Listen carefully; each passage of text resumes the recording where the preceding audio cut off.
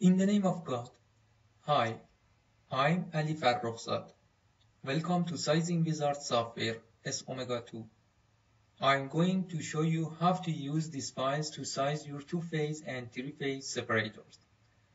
These types of separators are frequently used in oil and gas fields, so we have been developed a macro-based spreadsheet to optimize your design based on well-known articles, Monnery and Svrcek. First, go to our website, Sizing Wizards on Google site.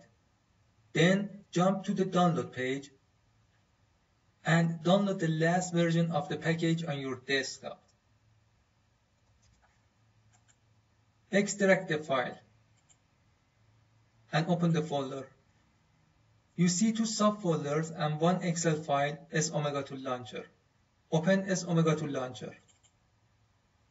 Since we downloaded the file via the internet, a warning message has been appeared on the top of Excel. You should press Enable Editing. Another warning message has been just appeared. These files have some macros to optimize your design, so you should click Enable Content to activate those macros. Because of this is the first time that you are running Sw2, a message tells you that Solver has been installed successfully. Solver is a built-in add-in in Excel that is used for optimization. In the first time, I must close all my workbooks and open it again to implement the installation.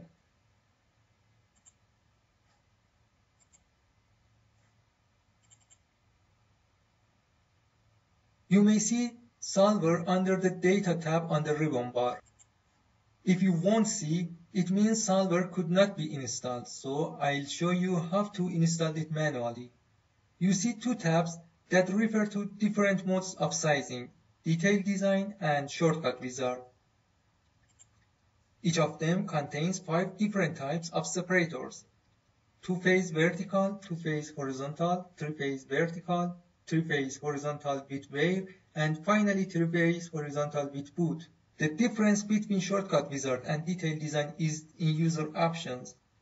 In Detailed Design, user can specify more parameters in his workbook, such as design pressure and temperature, material type, corrosion allowance, and also it has a nozzle sizing section. Refer to our website and download Sw2 at a glance to learn more about differences between these two methods.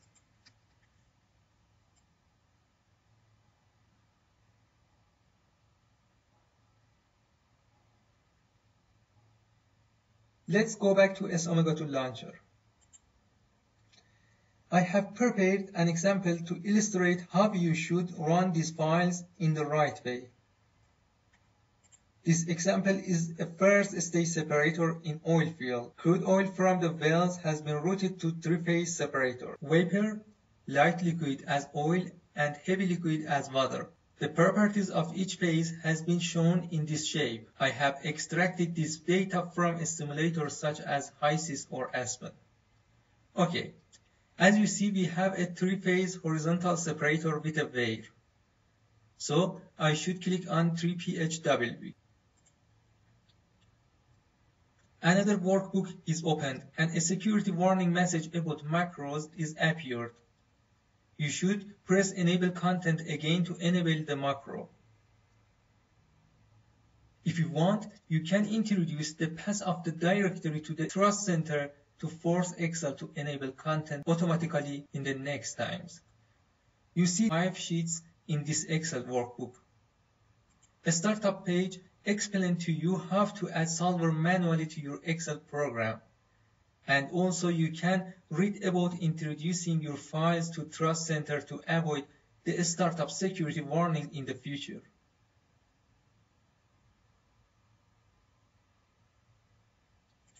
Input page is the initial step where get the main parameters for sizing. We shall enter properties of each phase here. The next page gets more detailed parameters for design. On the help sheet, you can read more about the files and find out the meaning of colors and tips. And finally, in the last sheet, you see the references and our email. Let's go back to the input page and start to enter data on this sheet. By a drop-down button, you can select between different types of units. In this example, pressure is in bar G, 12.5. If I enter a value without selecting unit, a red warning message will be shown in the next cell. For example, for vapor density, I input 9.974. The warning tip appeared, so I should select unit, kilogram per cubic meter. I continue entering data based on the picture.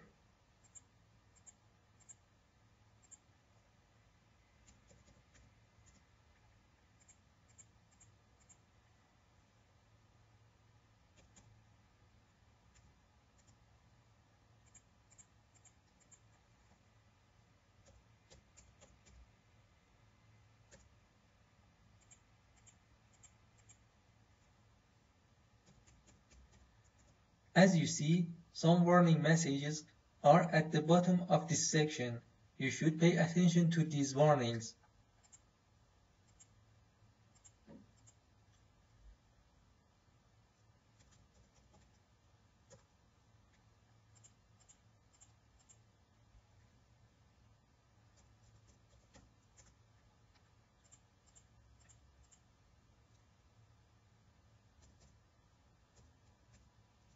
Now I should specify mass flow rate of the water. After pressing enter, all those warning messages have been replaced with a green button to guide us to the next step.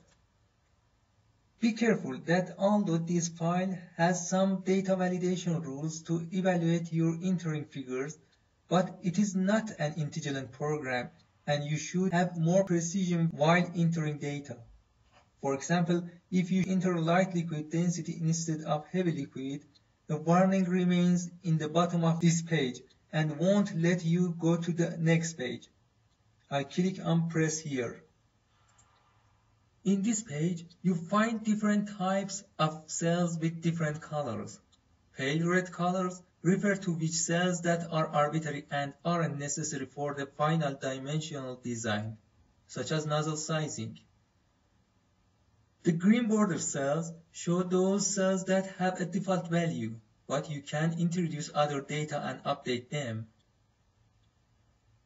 The main section in this sheet is the red bordered cells. We should fill all of them completely till activating of the optimization button and accomplish our design. Let's start from nozzle sizing. If you have an inlet diverter, you should select this checkbox. Typically, 10% oversizing on flow to be considered for nozzle sizing.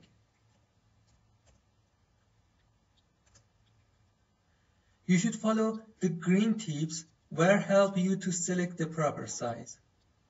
The inlet nozzle should be between 7.2 and 9.8 inches. These are based on feed velocity basis inside the nozzle. In the right-hand side, you see a table. This is showing you the criteria for nozzle sizing based on velocity, either rho V2. You find the program default is 7 to 13 meters per second for inlet nozzle. You can change these values based on your own project criteria. For example, I enter 5 to 15 meters per second. By pressing enter, you will see the help tip is changing. I leave the other criteria empty, so program will use the default values. As the green sentence, I should select a proper size. For inlet nozzle, I select 10 inches.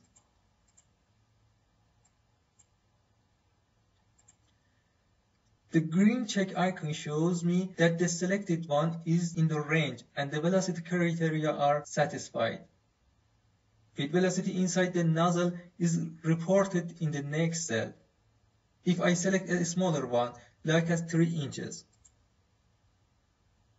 a stop icon appears because it is out of range and velocity is more than criteria.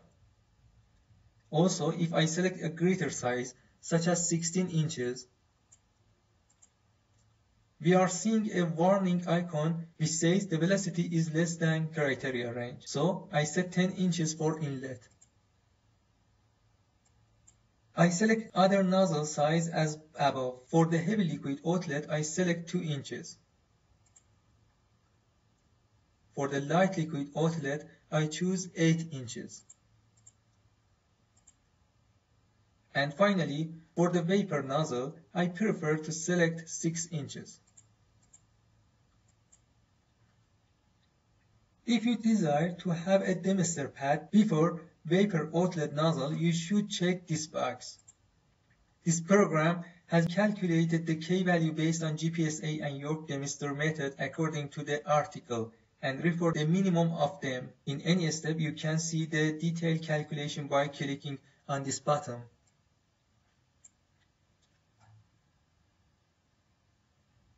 By pressing again, it will be disappeared. Referring to GPSA method, if we have special cases in operation, either fluid characteristics, we should modify the final K-value. We prepared this section for those special cases. In this example, we don't have, so I abandoned them. The final K-value is equal to 0.15 feet per second. If you want to continue with your own K-value, you should enter it in this cell. In this version, we have considered a calculator button which enables you to determine theoretical K-value by entering particle size and vapor viscosity. For example, I enter particle size 215 microns and vapor viscosity 0.012 centipoise. Then I press calculate. The theoretical K-value is reported by this wizard. I close this window. The warning message is opened that says this value is purely theoretical and has not modified for special cases which mentioned before. I press OK and go back to default value. By this drop-down list, I can select a case for my vessel to evaluate hold-up and search time. I choose unit feet drum. Program's default value for the selected item is 10 minutes for hold-up and 5 minutes for search time. If you have another one for them, you should select this checkbox to enable the cells and then enter your own times. For example, I want to consider only 3 minutes for search time. The hold-up time is kept 10 minutes. There are time modification factors according to the article. If you want, you can select them. Also, if you have some slug, you should add the slug volume to surge volume. In this separator, the surge volume based on 3 minutes is equal to 5.45 cubic meter. I plan to consider 3 cubic meter for the slug. So I select the cubic meter and add 3 extra volumes to the surge volume. User should enter one of the KS or DP parameters according to the article. In this example, the mass density at 60 degrees Fahrenheit is equal to 755 kg per cubic meter. So we are in this range. And I enter 0.333 for KS. As you see, after I enter the KS, the dependent value dP will be disappeared and the user should not consider any value for that. I enter the other KS.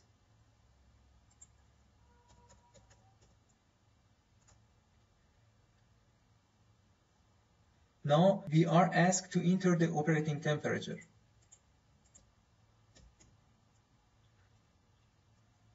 The design temperature calculated by the program is 73 degrees Celsius. If you intend another one, enter here. For example, I enter 77 degrees Celsius. The design pressure reported by the program is 15.9 bar G. I select 16.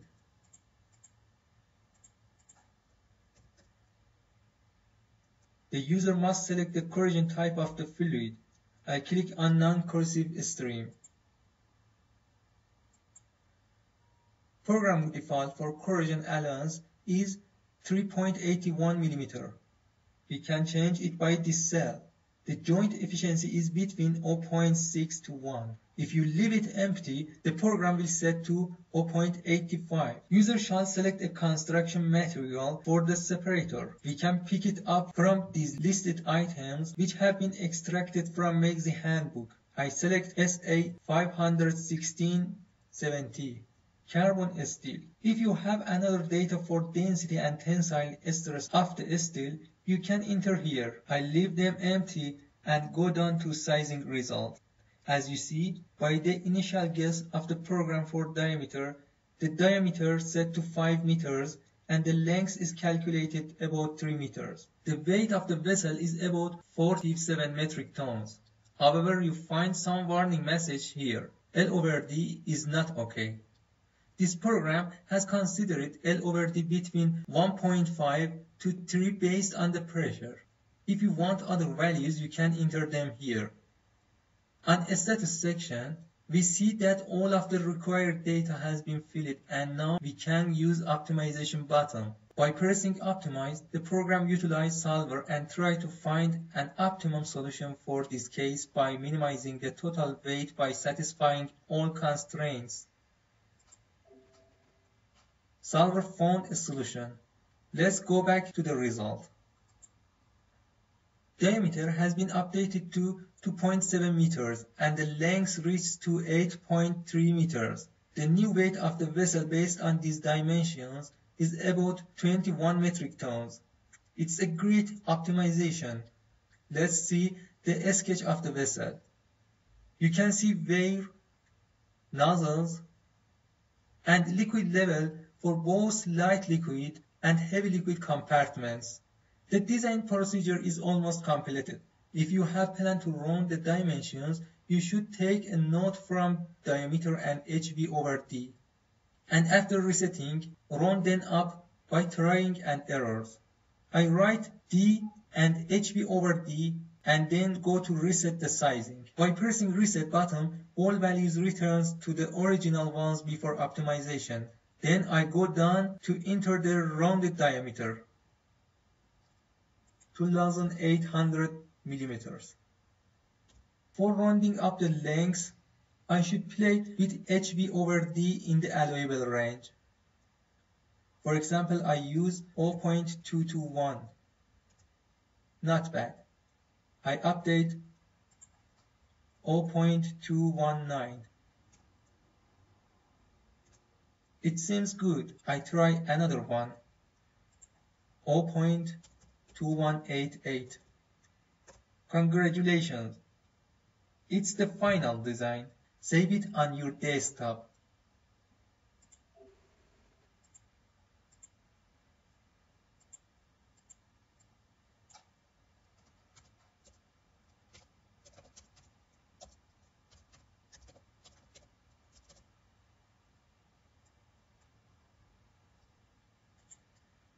Now you can print the detailed design and sketch.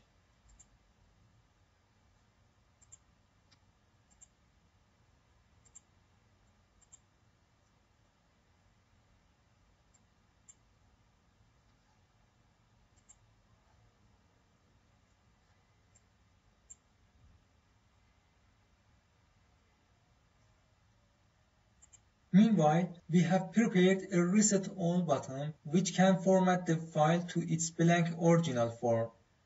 You should be careful about using this option because it will clear all your entered data. Thank you very much for your attention. I'll be so happy if you send me your comments, questions, and suggestions. You can contact me with this site and email. Also, you can go to reference page to view reference articles and training slideshows. If you are happy with this product, I will appreciate you if you donate to the charity to help the students to have a better life in Iran. Have a good time. Goodbye.